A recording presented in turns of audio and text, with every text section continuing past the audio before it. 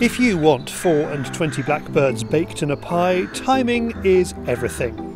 We're not talking time in the oven for the perfect crust. We're talking the moment the young rooks, which supply the filling, are sitting pretty on the branches and not on the wing. So here we are, Paul, confident of a red letter day, checking 0 on his Air Arms S410 in 2.2. Joining him is his friend Jonny Muston, manager at gun shop R&K Stockcraft. Jonny has the S510 in 177. Both rifles are topped by Hawk glass. Bit of 0 in, bit across, doing a bit of grouping. For some reason, Paul is keen to show us his grouping. Check out them, look.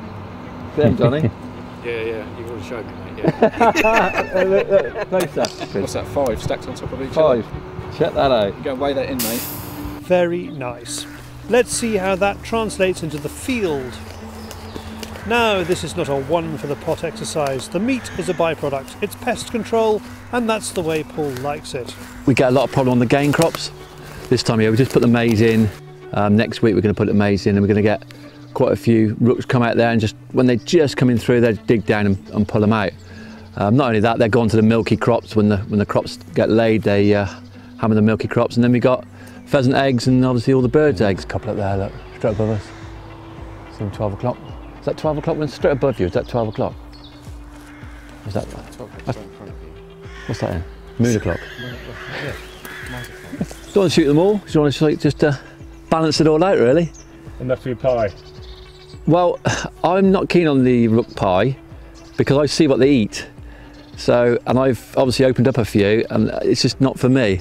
I've had a few friends that have come and we've shot a few, and I took off some, they look beautiful breasts, it's like pigeon breasts. And they've gone away and said they'd steak and rook pie. It was beautiful. Jonny's going to take some today. I'm going to cut him a few off. I'm going to try it. I've Yeah. a chef. Oh, chef? Not a home job. No, not me. What, the good lady? Is that the chef, or is it? No, no. Mate of mine is a chef. Yeah. He's going to give it a go. So. Right, will he sterilise them, take all the wire worms out? Possibly. No, I'll tell you the truth, I think it's the same as a lot of things. If you don't handle it a lot, Yeah. it's never a problem. But when you've seen it at its worst, I think, you know, you become sort of like choosy. Knowledge is king. Choosy, what you. Just the breast, though. Yeah, no, it's fine. Yeah, That's what I'm going to go for. yeah, no. To be honest with you, you open them up, take the breast off. Yeah. Save your slice. Yeah? What? Shall I save your slice? No. Right. Let's go and have a look. What do you reckon then? Right, let's get in and see what we have. The initial signs are good. However, the initial shots are not. You got a shot there? Yeah. No. Oh, you've got to be precise, haven't you? God. Paul takes This is the a trees different one. apart, twig by What are you twig. shooting at? Thankfully, Jonny is here to save the day. I'm a 177 man, personally. A lot of people think sort of bigger is better. And I love the 177 trajectory. It's a lot flatter, it's a lot quicker. He got a better gun. He got a better gun, I swear it. What's the difference then? Obviously you got the bigger. I'm not shooting the tree. Oh, thanks, mate. It's like 200 feet per second quicker to the target than the 2.2. And it just shoots that bit flatter as well. It doesn't have the knockdown power that you get from a 2.2, but it does have far greater penetrative power. So with that's the pretty rooks good. today, you would have naturally gone for the... Yeah, a lot of people. If you were shooting, I don't know, short range rats, perhaps then a 2.2 would be better. But if you're shooting at a bit of a distance, especially anything over sort of 25 yards, where you're getting the second half of the trajectory loop, that's where a 177 really comes into its own. I mean, it's sort of 50 yards between these two rifles. I would imagine this will probably drop about 0 to 30 will drop about 3 inches with the pellets we're using, and the 2.2 will double that, that'll be 6 inches. So you're getting quite a lot flatter. So distance judgment, you don't have to be quite as accurate with a 177 as you do with a 2.2, because you're getting a greater loop. So if you need all the help you can get, like me, have a 177. Yeah. Jonny keeps chipping away. Paul, however, is off. There's a clear difference between the dedicated air gunner and the rifle shot. I've no patience for this at all. You're bored, aren't you? Not bored, no, not bored, no. I just want to get on. I'm already looking down there. I was like looking for fox cubs and down that side there, and thought, I'll nip up to that side, I might get a rabbit, and how many you got? 3, 4? 5, I think. You shot 5 here? No, I haven't shot 5, I think you told me. Oh, I haven't shot any. Have you? I shot about 9 trees. Realistically, they're like 2 days, 3 days too late, really. They've just got a bit extra wing where they can get away and perch up on a nearby tree, and the parent can go in and feed them there. I'm thinking about going rabbit shooting. I'm a bit of rabbit stalking. Have you got some rabbits? Yeah, got a few out on below the village, where I can't really shoot them with a 2.2 or a 1.7 either. Don't forget that. So we calm down, come down. yeah, we could do that actually. How far's that, Jonny? Mr. Childerley has a chance on a very nicely presented bunny, but misses twice. And apparently he's a champion air rifle shot. What do you reckon? I think you missed it. But when I was younger, I was in a air rifle club and team, and shot county stuff, 7 metres I think it was, and peep sights. We were the champions of Gloucestershire. No, we were actually. I was only like, I think I was from like 12, 13 to about 16, 17.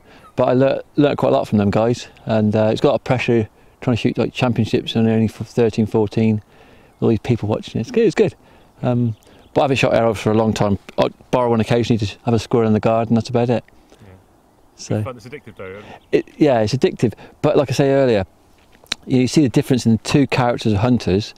John's very patient, methodic, and whereas I'm like, you know, even on that rabbit down there, I was like just used to shooting a 1.722 straight up. Don't allow for anything under 50, you know, you just straight at it. So yeah, different game. Might have been showing up a little bit today on the old air rifles. Not on the targets though. 5 pellets in the same hole, off the sticks, So bipod sticks. You Yeah. dragged me up here for rooks again, a day late again. Well, I had to wait for everybody to. Not me. I was raring to go. I know. Yeah. Unfortunately, that wasn't quite the again, which is a bit annoying for me because it is a job basically. We need to take out a few just to reduce the numbers a little bit because, like I say, the game crops are going in. And that maze when it's shooting it's just like heaven for them. They come on there and go all the way down the rows. And then the milky crops, when the crops start going flat, you get the milky barley, jackdaws and rooks just absolutely just swarm to that. So what we don't catch today, we'll basically be shooting in that time of year. So yeah, so it's your fault. The one thing that might change Paul's luck is a very special technique championed by Jonny. The soon-to-be infamous golden touch. You talked about the golden spot or the golden touch earlier on. Tell me about that, please. Well, it was, I did a course, a 10-metre target shooting course with a pre-charged air rifle, which is standing shooting 10 metre. And I forget her name now, so if she's watching this, I do apologise, but she was a GB instructor, and she was talking about basically trigger control, something that we all know about, but it was a totally different method from what I had employed previously, which is to draw in your breath and then breathe out. I'm going to get this wrong now. But basically, this technique is when you touch your tongue into the top of your mouth, you immediately stop breathing. And she called it, I think it was the golden touch. It was basically, it sounds, I bet it wasn't. I bet I've got it totally wrong. Should be reading this spitting pellets. Don't Google. Oh, I'm going to apologise in advance for this, but anyway, it was something along those lines, David. All right. But I mean, we've got lots of people now touching the top of with their tongues, and you do stop breathing. And you do stop breathing, and basically it was about timing. All to do with the timing is touch the tongue in the top of the mouth, and then you've got that split second there that you just relax, breathe into it, and then take the shot. So, and it worked. It worked. At the beginning of the course, I was shooting 10 metres. I was shooting into it about an inch, freestanding shooting with dive up to sight. And by the end of the day, using these breathing techniques, we were touching pellets at that distance, which if standing shootings, I didn't think I'd be able to do that. I thought that was pretty good. I had another go not too long ago. I can't do it now, but you know. Out of practice. There you go. Please let us know if the golden touch changes your fortunes.